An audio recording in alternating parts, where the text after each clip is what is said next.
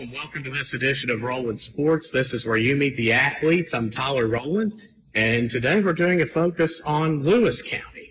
And this school, of course, it's had a lot of achievements across the board in sports, and it's always good to get to make a trip out here, although I don't get too often, but when I do, it's always a great trip. And with me is one of the all-time greats to come through here. I think she probably needs no introduction, but be it volleyball, basketball, and softball, I'm with Paige Weddington. It's good to see you here. And first off, let's start off talking just about let's reflect a little bit on Lewis County, and what is it that you really like about this place and makes it the special community that it is?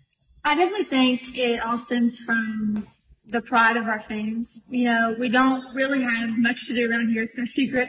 So whenever there's a ball game going on Friday nights or Saturdays or in the middle of the week, everyone just comes out and supports. So I think that's a lot of where our program stems from, is from younger kids watching us play. So that's a big part of it. And I also think our school system is very supportive of all the athletes and everything that we do. They're encouraged us to be student athletes, not just athletes. So I think that's a big part of it as well.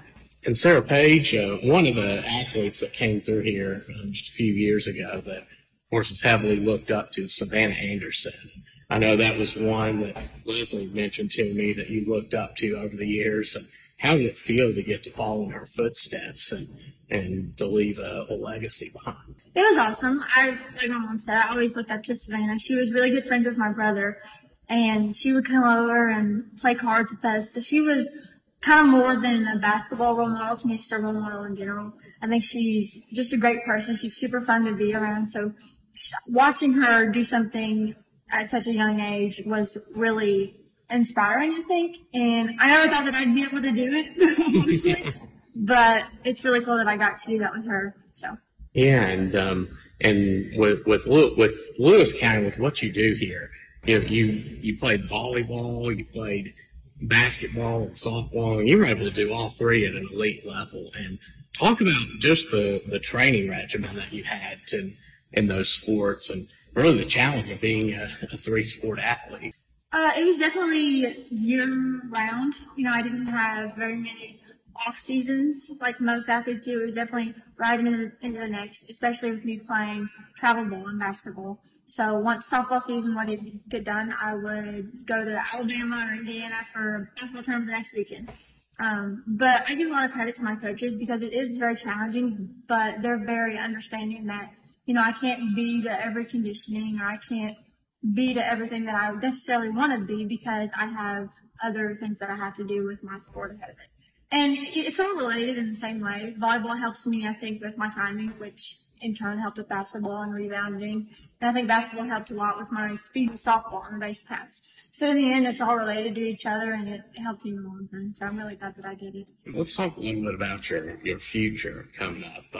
I know that, of course, you also had a strong academic background, and let's talk about your college plans and what your major is. Of course, I know that can change, but it doesn't a lot of people. But right now, what do you plan on doing? I'll be going to UK in fall, and I'm going in as a chemistry major, but I plan on switching to human health sciences for the spring semester.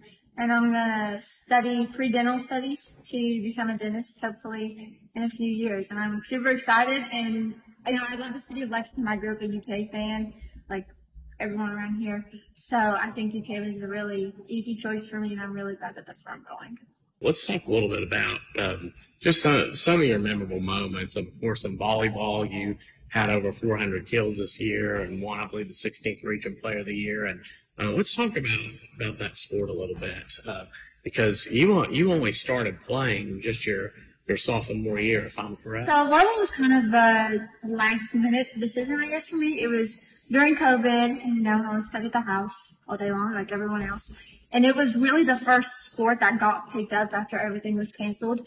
Basketball wasn't really doing much, maybe one day a week, but volleyball was in here, you know, 3 or 4 days a week, and I was kind of bored.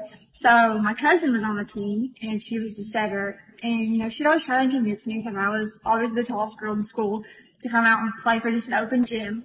And I ended up missing all the open gyms, and they had started practice, and she was like, well, I talked to the coach, and she said you could come. And I was like, well, I don't really want to. She said, well, you have to because I already told her you were. So I was like, okay. So I went to the practice and I really enjoyed it. And, you know, it's something that I didn't pick up as quickly as I thought I would. Just the rules behind it, it's a lot more tedious than what I was expecting. And I still don't know them all, honestly. But I think, like I said, like basketball and softball, I think helped prepare me mentally for that aspect of the game. And then with basketball, I mean, you all had, of course, a heck of a team coming in. I mean, you got to the regional tournament, and that's where I first saw. I remember being on with my town, and the first time I saw that team, that was a lot of fun to watch you, D'Souza, Liv Campbell, and some of them, and talk about maybe that sport and some of the great memories you had there. Basketball was always my sport growing up. It was, you know, the one that I loved. My dream was to play on this sport for as long as I can remember. And I think that I'm so grateful to have been able to do that. I know that there are a lot of kids who come through the program and they quit after a little bit because it's not right for them. And, that's okay, but I'm really glad that I got the opportunity. And I think this season was just the perfect way for me to end my career. You know, we didn't make it to the region finals. We didn't win the region. We didn't win the district. But I think we did something that not many people thought that we could do, and that was, you know, beat the school record. And we had lost some really key players. You know, Cheyenne was a 15-point scorer every night, a 10-point rebounder, and then our best big-point shooter on one. So we had just lost them. I think everyone was kind of just looking past us. You know, maybe even myself a little bit. So I don't know, but I think that I was really proud of how we came out and we ended the season not in the way that we had wanted to, but I think we got a lot of respect, and I'm really proud of us. Yeah, and then of course softball. Gosh, you all had like in basketball, of course, a lot of success to share, and you guys, of course, a regional final finish this year. Last year got to state. 2 years ago, Final Four. What was it like for? I'm going to harp on this Final Four. What was it like for Lewis County to get that in, to earn that experience at that level? It was definitely crazy. I think, you know, we all knew that we could do it, but it just seemed like such a long shot for, you know, little Lewis County to get there. But I give a lot of credit to, obviously, Emily. You know, she's our pitcher. She gets a lot of the credit for our wins, as she deserves, but she also gets a lot of the losses, and I think that's something that people don't realize about a pitcher. So I give her loads of credit just for the countless work that she put in. And then I think, you know, our coaches, we had a new coach that year in Coach Hampton, which he was a new coach around here. He had coached basketball for many, many years, but, you know, he didn't know the sport very well, and it was kind of a learning process for him as we went through the season. And I think him being that mental aspect for us for the game, it gave us a lot of confidence. And I'm not sure that we could have done it without our coaches. I mean, I like to think that, you know, we could have, but they did so much more than I think what most people realize. But it was just indescribable. You know, our community came out more than I ever imagined. I knew we'd have a big crowd because, you know, everyone loves to watch softball and sports around here. But just to see that many people make the 2-hour drive on weekdays, canceling work, it was amazing. And yeah, I know we didn't make a championship game, but I'd go back and do it all over again. Yeah, special moments for sure. And Sarah Paige, one thing I know in addition to athletics and academics, you're also into business now. And talk about what led you to start your business and what you do with it. And really, of course, we'll have something across the screen with coming up the information on it. But let's talk about this. So I have a cupcake business and a baking business, and I've been kind of doing it for sort of a long time. I grew up baking with my grandma, and she's taught me basically everything she does about cupcakes and cakes. And I just kind of started baking for a little extra cash here and there during high school. Where I was super busy, I couldn't really get a consistent amount of orders because, you know, it's really hard to work around games. So I was probably just, you know, a couple orders a month, nothing major. But I knew that once I graduated and once softball was over that I was going to have a lot of time on my hands. And I didn't really want to get a job because I had, you know, things that I wanted to do this summer. And it was my last summer before going off to college. So I knew that baking would be a really good way for me to, you know, make some extra money. And I really enjoyed it. I wanted to make sure that if I was going to do something, I wanted it to be something that I enjoyed. And I I'm really glad that I'm doing it. I've been doing good so far, so hopefully that keeps up. That's awesome. Yeah.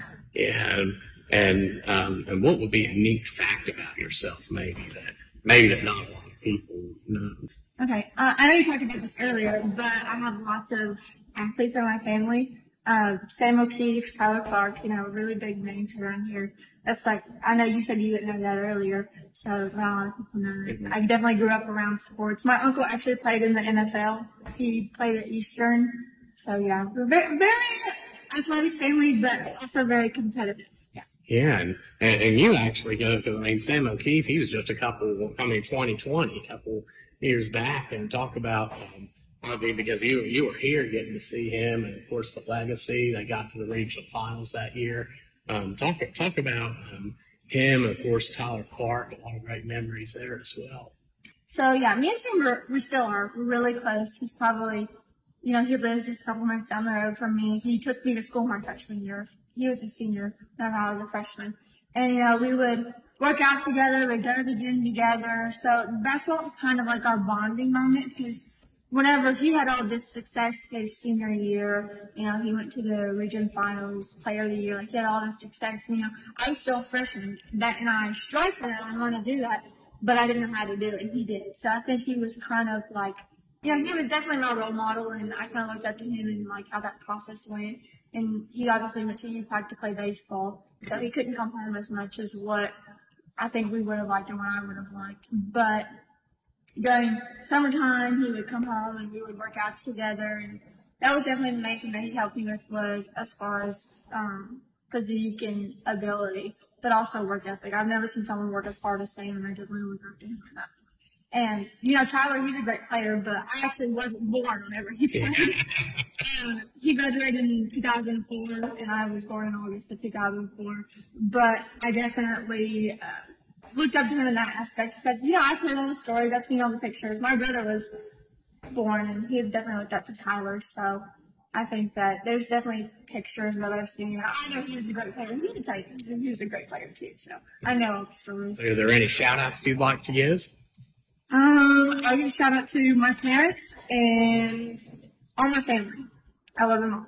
Thank you for your time, and be sure to check out. We'll put that up on the screen again. Be sure to check out. What was the name of your? It's called SP's Cakes. I have a Facebook page.